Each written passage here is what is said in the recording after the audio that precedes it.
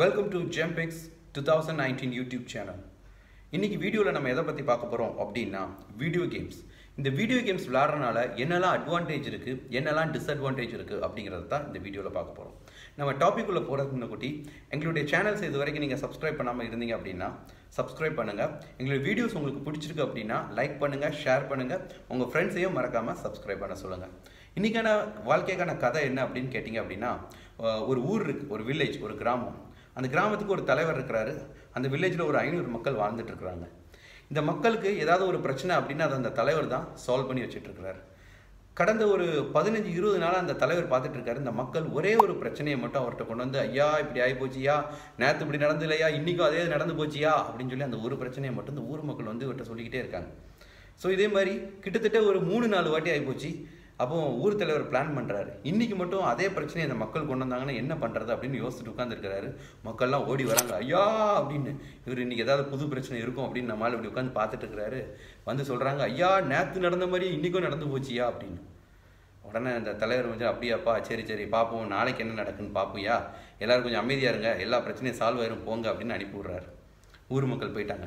இவர் நைட்டெல்லாம் யோசிச்சுட்டே இருக்காரு, என்னடா அந்த ஊர் மக்கள் ஒரே பிரச்சனையை டெய்லி கொண்டு வராங்களே, நம்ம எப்படி சால்வ் பண்ணுறது அப்படின்னு யோசிச்சுட்டு இருக்கிறாரு. உடனே அவருக்கு ஒரு மனசில் ஒரு ஐடியா வருது, சரி இதை நாளையிலேருந்து இந்த விஷயத்த நம்ம பண்ணி பார்ப்போம், அதுக்கப்புறம் இந்த மக்கள் என்ன பண்ணுறாங்கன்னு பார்ப்போம் அப்படின்னு சொல்லிட்டு வெயிட் பண்ணுறாரு. காலைல இவர் ரெடியாக உட்காந்துருக்கிறாரு, செம்பு கும்பலாக வச்சுட்டு, நாட்டம் இல்லையா உட்காந்துட்டு இருக்கிறாரு. மக்கள் அதே மாதிரி ஐயாண்டு ஓடி வராங்க. வந்துட்டு என்னப்பா பிரச்சனை அப்படின்னு கேட்காரு. நேற்று நடந்துலையா அதே பிரச்சனை இன்னைக்கும் நடந்து போச்சியா அப்படிங்க. ஒன்று இவர், அப்படியா, எல்லாரும் பிரச்சனையெல்லாம் இருக்கட்டும், உட்காருங்க, நான் உங்களுக்குலாம் ஜோக் சொல்கிறேன் அப்படின்னு சொல்லிட்டு ஒரு ஜோக்கை சொல்கிறாரு. இந்த ஜோக்கை கேட்டோன்னே ஊர் மக்கள் எல்லாரும் அந்த பிரச்சனையை மறந்து அப்படி சிரிக்கிறாங்க. ஆஹா ஐயோ ஜாலி, என்ன சூப்பர் அப்படின்னு சொல்லிட்டு சரியா சந்தோஷமாக எல்லோரும் வீட்டுக்கு போங்க, பிரச்சனை சால்வ் ஆயிரும்னு அவர் அனுப்பிவிட்றாரு. போயிட்டாங்க. அடுத்த நாளும் இதே குரூப்பு அப்படியே ஓடி வருது. அந்த 500 மக்களும் ஓடி வராங்க, ஐயா நேற்று நடந்த பிரச்சனை இன்றைக்கும் நடந்து போச்சுன்னு. நம்ம நாட்டாமல் நேற்று சொன்ன அதே ஜோக்கை இன்றைக்கும் சொல்கிறாரு. உடனே அந்த 500 மக்களில் 400 பேர் மட்டும் யோசிக்கிறான், என்னடா இதை தானே நேற்று தலைவர் சொன்னார், இன்றைக்கும் இது எதுக்கு சொல்கிறாரு அப்படின்னு சொல்லி யோசிக்கிறான். 100 பேர் மட்டும் சிரிக்கிறான். ஓகே, 3ஆவது நாள் அதே பிரச்சனையோட திருப்பியும் மக்கள் நம்ம தலைவர்கிட்ட வராங்க. இவர் மட்டும் என்ன இழிச்ச வேற ஜோக்கா சொல்லணும், இவர் அதே ஜோக்கை திருப்பி சொல்கிறாரு. 500 பேரும் காண்டாயிட்டாங்க. என்ன தலைவரை, நேற்று இதை ஜோக்கு தான் சொன்னீங்க, நேற்றுக்கு முந்தினத்து இதே ஜோக்கு தான் சொன்னீங்க, நீங்கள் என்ன வேற ஜோக்கு சொல்லலையா அப்படின்னு.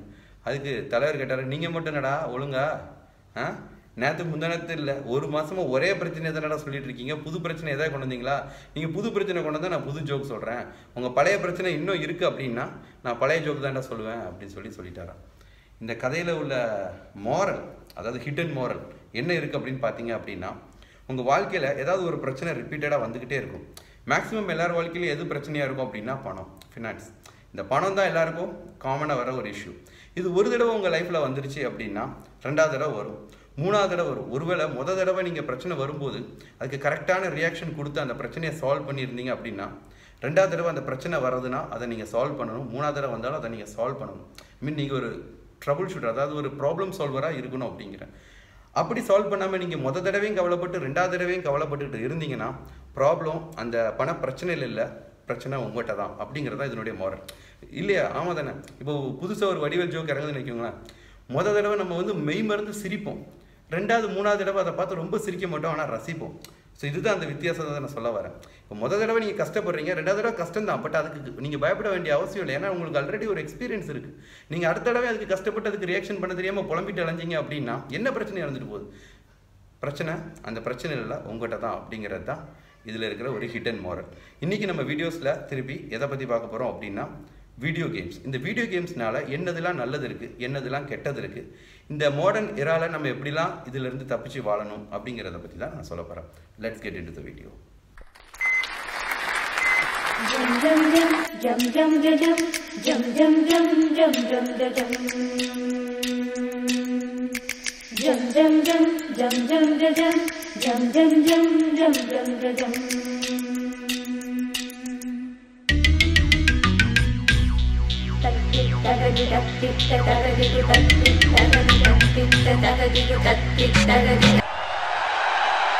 நம்ம எல்லார் வீட்லையுமே இந்த வீடியோ கேம்ஸ் இருக்குது.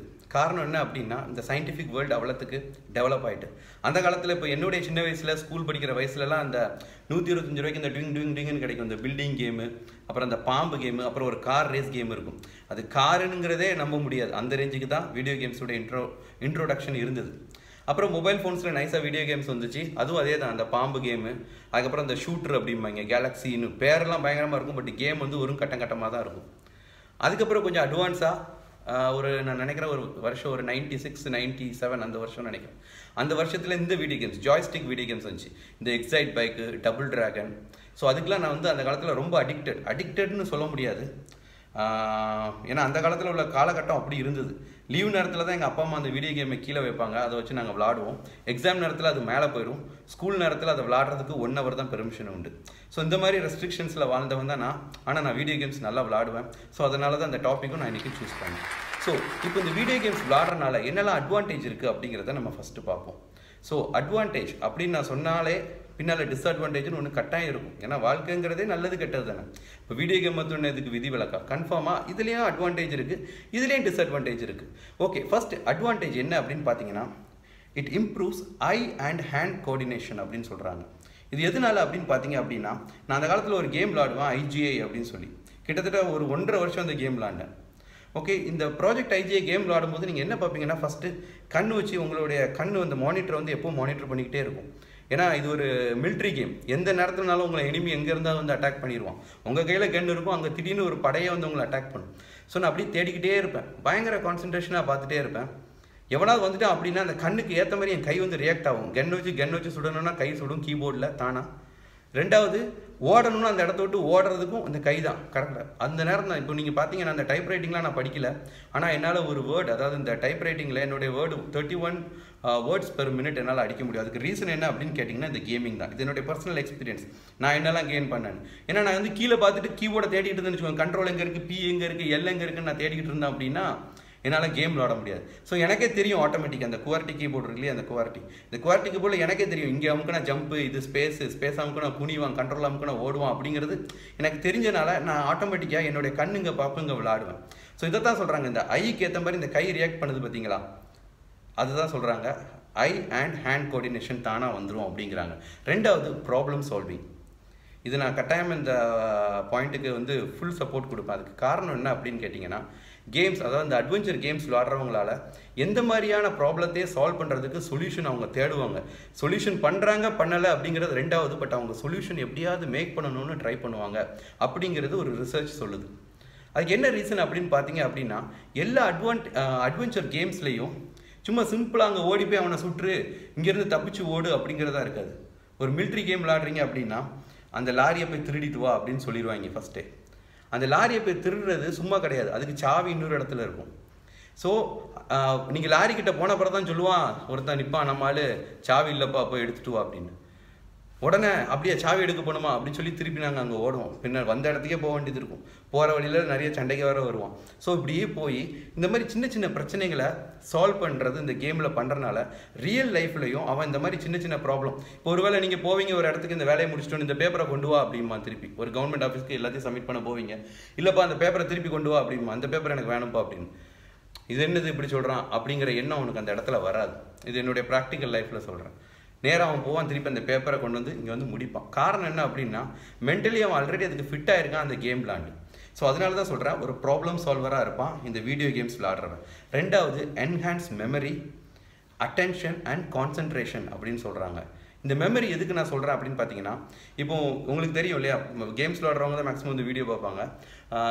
ஒரு கேம் எடுத்துக்கிட்டிங்க அப்படின்னா ஸ்டேஜ் 1, ஸ்டேஜ் 2, ஸ்டேஜ் 3 அப்படின்னு இருக்கும்.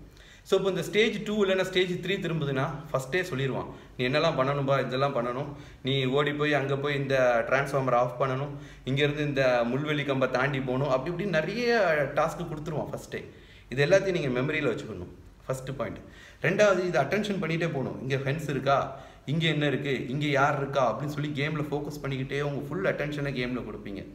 இந்த நேரத்தில் நான் சொன்ன பாயிண்ட்டும் கண்ணும் கையும் வேற வேலை பார்த்துக்கிட்டு இருக்கு. ரெண்டாவது ஃபுல் கான்சன்ட்ரேஷனில் இருப்பீங்க.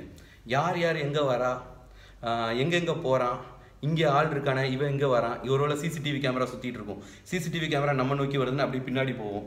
ஸோ இந்த மாதிரிலாம் கேமில் இருக்கிறனால இவனால் எல்லா ஒர்க்லேயும் ஃபோக்கஸாக கான்சென்ட்ரேட் பண்ண முடியும் அப்படின்னு சொல்கிறாங்க. இப்போ ஒரு வேலை டிரைவிங் தான் பண்ணுறான் அப்படின்னா அவன் பயங்கர கான்ஷியஸாக ட்ரைவ் பண்ண முடியும், அவனால் எந்த வேலையும் ஃபுல் கான்சென்ட்ரேஷனாக அட்டென்ஷனாக செய்ய முடியும் ஒரு வீடியோ கேம் விளாடுறவனால அப்படின்னு சொல்லி இன்னொரு விஷயம் ப்ரூவ் பண்ணுது. அதுக்கப்புறம் இம்ப்ரூவ் பிரெயின் ஸ்பீடு. நான் ஃபஸ்ட்டு சொன்ன பாயிண்ட் பார்த்தீங்களா, கண்ணும் கையும் வேலை பார்க்கணும். இதுவே ஐ அண்ட் ஹேண்ட் கோஆர்டினேஷன் அப்படின்னு சொல்கிறத விட இட்ஸ் அ பிரெயின் கோஆர்டினேஷன் சொல்லலாம். ஏன்னா ரெண்டுமே கனெக்டட் டு பிரெயின். ஸோ இந்த வீடியோ கேம் விளாடுறவனுக்கு தானாகவே பிரெயின் வந்து பயங்கர ஆக்டிவாக இருக்குது நார்மலாக இருக்கிற பர்சனோட அப்படின்னு சொல்கிறாங்க. ஸோ பிரெயினும் டியூன் பண்ணுது. ஏன்னா உங்களுக்கு தெரியும் வீடியோ கேமில் வந்து நம்ம வந்து உடம்பு கிடமெல்லாம் ஒன்றும் ஆட்ட வேண்டாம், full concentration, full memory, concentration எல்லாமே பிரெயின் ரிலேட்டட். ஸோ உங்கள் பிரெயின் வந்து ஆட்டோமேட்டிக்காக நல்லா டியூன் ஆகிடுது இந்த வீடியோ கேம்ஸ் விளாட்றதுனால. அப்புறம் மல்டி டாஸ்கிங் ஸ்கில்ஸ், இது வெரி இம்பார்ட்டன்ட் பாயிண்ட், நம்ம லைஃப்பில் எல்லாருக்கும் வேண்டிய ஒன்று. இப்போ நிறைய பேர் நம்ம இதில் பார்த்துக்கிட்டிங்க அப்படின்னா அவங்கள டிவி பார்த்தாங்கன்னா இன்னொரு வேலை பார்க்க முடியாது, நடந்தாங்கன்னா படிக்க முடியாது, படித்தாங்கன்னா நடக்க முடியாது. இந்த மாதிரி நிறைய பிரச்சனை வந்து நிறைய பேருக்கு இருக்குது. ஆனால் இந்த கேம் விளாட்றதுனால மல்டி டாஸ்கிங் பண்ண முடியும் அப்படிங்கிறாங்க. அதான் மல்டி டாஸ்கிங் எப்படி அப்படின்னா ஒரு வேலை பார்த்துட்டு இருப்பான், ஆனால் அதே நேரத்தில் இன்னொரு வேலையை அவனால் பார்க்க முடியும். அதுதான் இந்த கேமில் இருக்கிற ஒரு ஆட்டோமேட்டிக்காக அவனுக்கு இன்பில்டாக வர ஒரு இன்னொரு ஸ்கில் அப்படின்னு சொல்ல முடியும். இன்னொன்று he will be a good team player. ஏன்னா இப்போது மல்டி பிளேயர் கேம்ஸ்லாம் நிறைய வந்துருச்சு. இது எங்கள் காலத்தில் ரொம்ப கம்மி. நான் ஆக்சுவலாக கேம் ஃபீல்டு விட்டு வெளியே வரும்போது இந்த மல்டி பிளேயர் வந்துச்சு. மல்டி பிளேயர்னா என்னென்னு பார்க்குறதுக்கு முன்னாடி நான் கேமை விட்டுட்டேன். ஆனால் இந்த மல்டி பிளேயர் கேம்ஸை நான் இப்போ ரைட்டாக ஒரு ஆர்டிக்கல் வாசிக்கும்போது ஒரு டீம் பிளேயர், டே நீ இதை பண்ணுறா, நீ இதை பண்ணு, நான் பார்த்துக்கிறேன் அப்படின்னு சொல்லி ஒரு கோஆர்டினேஷன் இருக்குது இந்த மல்டி பிளேயர் கேமில். ஓகே, என்னடா ஒரே அட்வான்டேஜை சொல்கிற, நீ கேம் விளாண்டனால நீ சொல்கிறதெல்லாம் நாங்கள் ஏற்றுக்கணுமா, நீ விளாண்டனால நாங்களும் விளாட முடியுமா அப்படின்னு கேட்குறீங்களா? ஓகே, இப்போ இதில் இருக்கிற டிஸ்அட்வான்டேஜை சொல்லியிருந்தேன். ஃபஸ்ட்டே நான் சொன்ன பாயிண்ட் தான், ஒரு விஷயத்தில் அட்வான்டேஜ் அப்படின்னு இருக்குது அப்படின்னா கன்ஃபார்மாக டிஸ்அட்வான்டேஜ் இல்லாமல் இருக்காது. நல்லது கெட்டது அதுதான் நான் சொல்ல வரேன். இப்போ டிஸ்அட்வான்டேஜ் என்ன அப்படின்னு பார்த்தீங்க அப்படின்னா இது உங்களுடைய மென்டல் ஆட்டிடியூட், அதாவது உங்களுடைய மைண்ட் செட்டையே கொலாப்ஸ் பண்ணிடும். ப்ளஸ்ஸு எப்படி சொல்ல, ஒரு வித்தியாசமான ஆளாக மாறிடுவீங்க அப்படின்னு சொல்கிறாங்க. அதாவது இப்போ ஒரு கேம் விளாட்றீங்கன்னு வச்சுக்கோங்களேன், கிரிக்கெட்னா நீங்கள் தான் ஜெயிக்கணும் அப்படின்னு விளாடுவீங்க. உங்களால் ரியல் லைஃப்பில் ஒரு தோல்வியை ஏற்றுக்க முடியாது, டக்குன்னு டிஸப்பாயின்மெண்ட் ஆயிடுவீங்க. ப்ளஸ் உங்களுடைய சோஷியல் லைஃப், அதாவது 4 பேர் வெளியே தெருவில் கடந்து விளாண்டுட்டு இருப்பான், கிரிக்கெட் உண்மையான கிரிக்கெட் விளாண்டுட்டு இருப்பான், நீங்கள் ஃபுல்லாக கேமில் விளாண்டு பழகினவராச்சு, உங்களால் வெளியே போய் வைக்கையில் விளாட முடியாது. ஏசியை தட்டி விடுவீங்க, நம்ம டிவி ஆன் பண்ணுவீங்க, PS4 PS5 அதையே கனெக்ட் பண்ணிவிட்டு டக்குன்னு விளாடுவீங்க. இப்போ வந்து அட்வான்ஸ் கேமில் வந்துட்டு கையில் என்னமோ சென்சார்லாம் மாட்டி இப்படின்னு சண்டை போட்டு கிடக்கானுவ, கண்ணில் மாட்டிக்கிறாங்க. ஸோ அந்த மாதிரி நீங்கள் எல்லாமே விஷுவலாக பார்த்தது, மீன் டெக்னாலஜி விஷுவல் பார்த்தவங்க. அப்போது உங்களால் வந்து ஒரு ரியல் லைஃப்குள்ளே அட்மிட் ஆக முடியாது, நீங்கள் சோஷியல் லைஃப் விட்டு தனியாக துண்டாக வந்துடுதீங்க அப்படிங்கிறது ஒரு பாயிண்ட். ஸோ இதனால் என்ன ஆகுது அப்படின்னா நார்மலாக மனுஷங்களுக்கு இருக்கிற எமோஷன் கூட இல்லாமல் போயிடுது. எல்லாமே உங்களுக்கு வந்து ஒரு எப்படி சொல்ல, ஒரு அட்வான்ஸ் டெக்னாலஜிக்கல் எமோஷனல்ஸ் தான் உங்களுக்கு இருக்குது அப்படிங்கிறது ஒரு பாயிண்ட். ரெண்டாவது, லேக் ஆஃப் அதர் ஹாபிஸ். கன்ஃபார்மாக இந்த கேம் விளாடுறவங்கள நானே பார்த்துக்கிட்டிங்கன்னு வச்சுக்கோங்களேன், எக்ஸாம் முடிச்சோன்னே எங்கள் வீட்டில் கேம் விளாண்டுக்கோ, டைம் போகுதில்லையே, எக்ஸாம் முடிச்சுட்டு எல்லாமே படித்து முடிச்ச மாதிரி ஒரு ஃபீலிங் ஒரு 15-20 நாள் இருக்கும். ஸோ இந்த டைமில் ஃபுல்லாகவே என்னுடைய கான்சன்ட்ரேஷன் கேம்ஸில் தான் இருக்கும். இறங்கினோடனே சாப்பிட்டு முடிச்சோடனே கேம், அது போனோடனே கேம், கம்ப்யூட்டரில் உட்காந்து டக்குன்னு விளாட ஆரம்பிச்சிருவேன். ஸோ இது நேரத்தில் நம்மளோட இன்னொரு எக்ஸ்ட்ரா கரிக்குலர் ஆக்டிவிட்டீஸில் ஒரு மியூசிக் படிக்கணுனாலோ, இல்லை ஒரு ரன்னிங் போகணுனாலோ, இல்லை ஒரு ஹாக்கி விளாடணுனாலோ நம்மளுடைய கான்சன்ட்ரேஷன் அங்கே போகிறதில்ல. ஸோ இது இன்னொரு பெரிய பிரச்சனையாக இருக்குது. இன்னொன்று ரொம்ப முக்கியமானது, வெயிட் கெயின். நான் அப்போதே சொன்ன மாதிரி இந்த வீடியோ கேம்ஸ் அப்படிங்கிறது ஃபுல் அண்ட் ஃபுல் உங்களுடைய ஃபிசிக்கல் பாடி ஆக்டிவிட்டீஸ் கிடையாது, it's going to be a mental activity. So உங்களுடைய மூளை சம்மந்தப்பட்டது. என்றைக்குமே தெரிஞ்சுக்கோங்க, நீங்கள் 10 கிலோமீட்டர் ஈஸியாக ஓடிடலாம், ஆனால் ஒரு 10 நிமிஷம் கண்டினியூஸாக உங்களால் யோசித்தீங்க அப்படின்னா இந்த 10 கிலோமீட்டர் ஓடின எனர்ஜிக்கு ஈக்குவலாக இந்த 10 நிமிஷம் யோசித்தது இருக்கும். ஸோ நான் என்ன சொல்ல வரேன் அப்படின்னா உங்கள் மூளை வேலை செய்யும் போது தான் உங்களுக்கு அதிக ஃபுட்டு தேவைப்படுது. ஆனால் என்ன பிரச்சனை, நீங்கள் ஃபிசிக்கல் ஆக்டிவிட்டியில் பண்ணலை. ஸோ உங்களுடைய அந்த அது என்ன சொல்லுவாங்க, கார்போஹைட்ரேட் ஃபேட்டுன்னு சொல்கிறாங்களோ, அது வந்து கன்ஃபார்மாக போகாது. மூளை தனக்கு தேவையான எனர்ஜியை ஃபுல்லாக எடுத்துக்கிடும், பவரையும் தேவையில்லாததை உடம்புல வச்சுக்கிடும். நீங்கள் ஃபிசிக்கல் ஆக்டிவிட்டி இல்லாமல் இருக்கிறீங்க. இப்போ நார்மலாக அதுவும் முக்கியமாக இன்னும் நிறைய பேர் நான் பார்த்துருக்கேன், சிப்ஸ் சாப்பிட்டுக்கிட்டே கேம் விளாடுவாங்க. ஏன்னா மூளைக்கு பசிக்கு இவங்க வயிற்றுக்கும் தேவைப்படுது, அப்படியே யோசிச்சு சாப்பிட்டுட்டே போடுவாங்க. இதுதான் ஜங்க் ஃபுட். ஸோ இந்த மாதிரி ஜங்க் ஃபுட்டு சாப்பிட்டுக்கிட்டே விளாட்றனால மூளைக்கு மட்டும் வேலை கொடுத்துட்டு உடம்புக்கு வேலை கொடுக்காம போகிறனால அவங்களுடைய பாடி வெயிட் ஏறிடுது. இதுதான் இந்த வீடியோ கேம்ஸ் விளாட்றதுனால வர்ற டிஸ்அட்வான்டேஜ். என்னடா அட்வான்டேஜ் 5 பாயிண்ட் சொன்னேன், டிஸ்அட்வான்டேஜ் வெறும் 3 பாயிண்ட் தான் சொல்லியிருக்கிற அப்படின்னு கேட்குறீங்களா? நான் இந்த டிஸ்அட்வான்டேஜில் சொன்னேன் மொதல் பாயிண்ட்டே லாஸ்ட் பாயிண்ட்டே யோசித்து பாருங்கள். Last point weight gain. So ஃபிசிக்கலாக அவங்களுக்கு தேவையான ஃபிட்னஸ் போயிடுச்சு. ஒரு மனுஷனுக்கு வெயிட் கெயின் ஆயிடுச்சு அப்படின்னாலே அவனுடைய ஃபிசிக்கல் ஃபிட்னஸ் போச்சு. அவனுடைய பார்ட்ஸ் ஸ்பேர் பார்ட்ஸ் எல்லாம் பார்ட்டாக வீக் ஆகி போயிடும். ஃபஸ்ட்டு பாயிண்ட்டு மென்டலியும் அவன் சிக்காயிருவான்னு சொல்லிட்டேன். ஸோ இந்த 2 டிஸ்அட்வான்டேஜை வச்சே நம்மளால் எதுவும் சொல்ல முடியும் அவன் லைஃப் வந்து ஒஸ்ட் ஆகிட்டு இருக்கு அப்படின்னு. ஸோ இதெல்லாம் எதனால் ஏற்படுது அப்படின்னு சொல்லி பார்த்தீங்க அப்படின்னா, too much of anything good for nothing. இதுதான் வாழ்க்கைக்கான ஒரு அனதர் பிரின்சிபல். ஸோ நீங்கள் இப்போ ஒரு வேளை வீடியோ கேம் விட்டுருங்க, கிரிக்கெட் விளையாடுங்களேன். கிரிக்கெட் நீங்கள் ஃபிசிக்கலாக விளையாடுங்க. நீங்கள் கண்டினியூஸாக ஒரு நாளைக்கு 24 மணி நேரமாக நீங்கள் ஒரு 16 மணி நேரம் விளையாடுங்களேன். சாப்பிட்டுட்டு கிரிக்கெட், அதுக்கப்புறம் போய் தண்ணி குடிச்சிட்டு கிரிக்கெட், அப்புறம் போய் சாப்பிட்டுட்டு கிரிக்கெட், அப்படி விளையாண்டு பாருங்களேன். உங்களுக்கு முதுகெலும்பாக இருக்கும்னு நினைக்கிறீங்களா? இப்படி ஆகிடும். சரியா? அப்போது கிரிக்கெட் விளையாண்டாலும் ஒரு லிமிட்டுக்கு மேலே போனால் கிரிக்கெட்டும் கேடு தான். 2வது ஃபுட்பால். நாங்கள் கிரிக்கெட் விளையாட மாட்டோம், நாங்கள் ஃபுட்பால் அப்படின்னு. சரி, ஃபுட்பால் நீங்கள் விளையாண்டு பாருங்கள். 16 மணி நேரம் கண்டினியூஸாக ஒரு மாதம் விளையாண்டு பாருங்கள். சாப்பிட்டுட்டு விளையாண்டு பாருங்களேன். அது இன்னொரு பிரச்சனையை கொண்டு வரும். முட்டி வலியில் வந்துடும். முட்டெலும்பு தேஞ்சு போகும். முட்டியெலும்பு இருக்குல்ல, அது தேஞ்சு போகும். ஸோ எல்லா விளையாட்டுமே ஒரு அளவுக்கு மேலே போகும்போது பாதிப்பு தான் ஏற்படுத்துது. அதே தான் வீடியோ கேம்.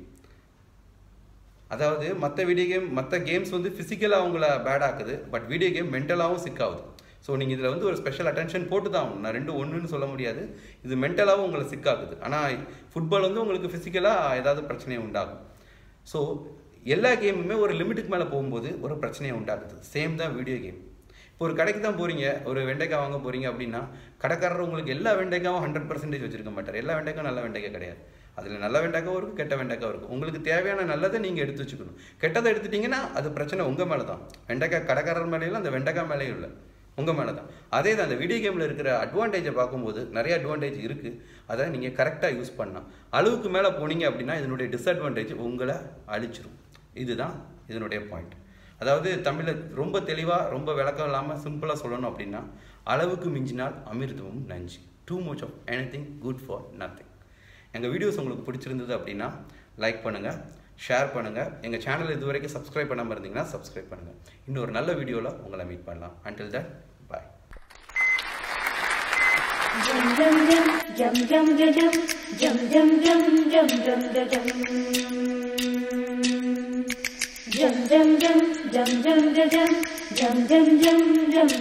jum.